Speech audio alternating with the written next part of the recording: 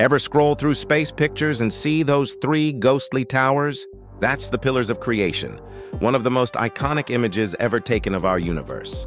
They're located about 7,000 light-years away in the Eagle Nebula, and they're not just pretty, they're cosmic nurseries. These massive structures are made of cool interstellar gas and dust. Deep inside their dense, dark columns, gravity is pulling clumps of this material together, slowly but surely forming brand new stars. It's literally a star factory. The Hubble Space Telescope first gave us this breathtaking view back in 1995.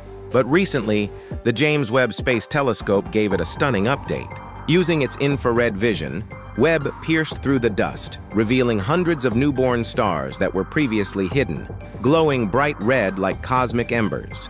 But here's the crazy twist. Because the pillars are so far away, we're seeing them as they were 7,000 years ago.